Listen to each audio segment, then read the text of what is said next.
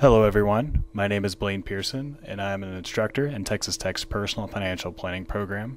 In this video, we're going to take a look at some basic introductory Excel skills that you can utilize in portfolio management. To begin, let's first take a look at a hypothetical client situation. In this hypothetical client situation, we have our client, Lisa Goforth, age 35. Lisa is engaged and plans to keep her assets separate from her partner. So she tells you only to make recommendations for her. Some other information about Lisa is that she is employed by a local law firm. She already owns a paid off $150,000 home, so there is no lien or there is no mortgage. She has a moderate risk appetite. She currently has $500,000 in a taxable account and $200,000 in a 401k account. She makes $160,000 a year, spends $100,000, and saves the other $60,000.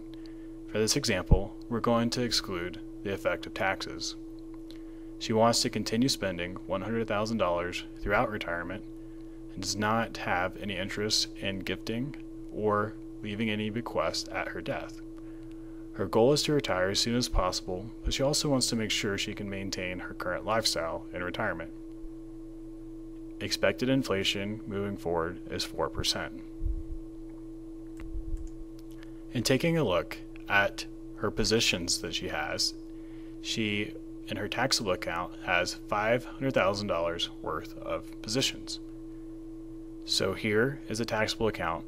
Here in this column are the positions that she owns, the ticker of those positions, the value of how much is in her portfolio, and the cost basis of those positions, and whether or not she has a long or a short-term gain on those positions. In the next sheet, we have her 401k account. In her 401k account, she just has one fund, the T. Rowe Price Retirement 2035 Fund, the ticker, and the value. To start off, let's take a look at formatting our data. The first thing that I like to do is to sum the entire value of her portfolio.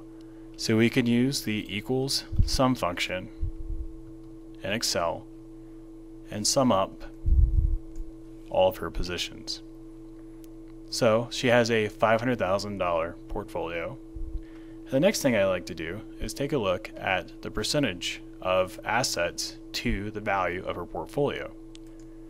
So we can create a new column and just enter percent of total portfolio.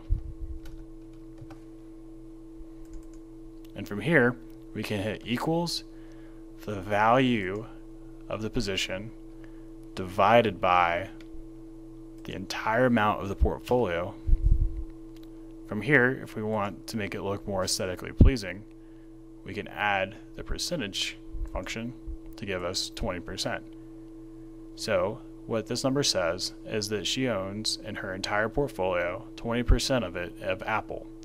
So 20% of her entire portfolio is invested into Apple stock. What we can then do is take this number and we can lock the portfolio value.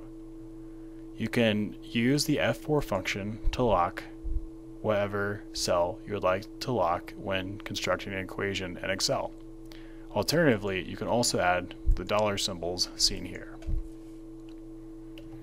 Hitting enter again locks it into place, and we can then move to the corner of this cell, click, hold, drag, and drop. What this does is it provides us the percentage amount of each asset in the portfolio. Since we locked the total value of the portfolio using the F4 function, we don't have to continually go and retype the equation. Again, this is Blaine Pearson, and in this video, we reviewed the basic skills of Excel and portfolio management. Thank you for watching.